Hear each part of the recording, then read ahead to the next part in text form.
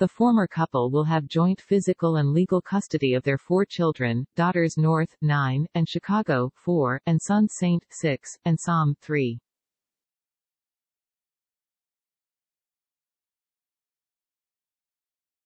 Kim Kardashian and Kanye West are officially divorced. The Skims founder, 42, and the rapper, 45, have finalized their split, with the exes coming to an agreement about child custody and property, People confirms.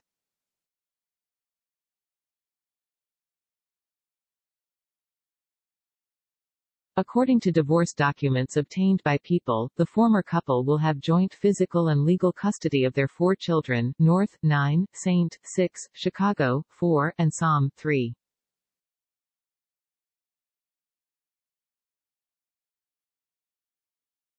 The Grammy winner will be required to pay Kardashian $200,000 a month in child support.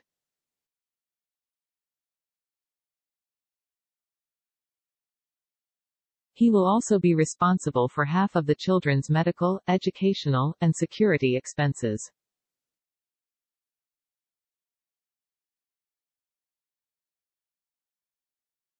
Both Kardashian and West waived spousal support. The pair also agreed to settle disputes regarding the children by participating in mediation.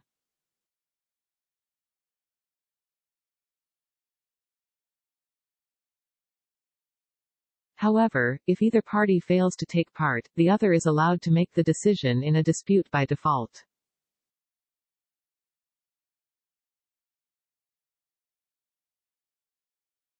The couple's assets, including their property, will be divided based upon their prenup.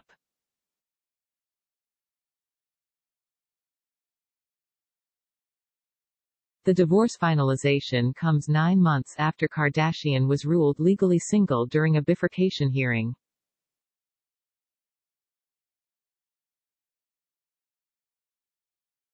West had previously challenged Kardashian's request to be declared legally single, but said in a statement at the time that, "I've asked my team to expedite the dissolution of my marriage to Kim so I can put my entire attention to our beautiful children."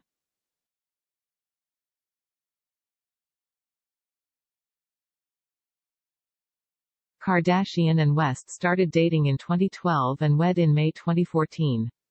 Their marriage landed in crisis at the height of West's public outbursts in 2020 after he launched a controversial bid for President of the United States and divulged deeply personal details about his family and marriage on the campaign trail and on Twitter.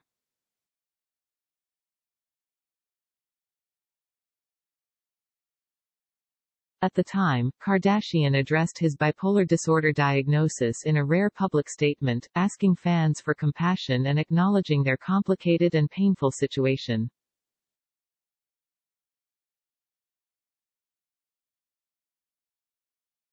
Then, Kardashian filed for divorce from West in February 2021 after nearly 7 years of marriage.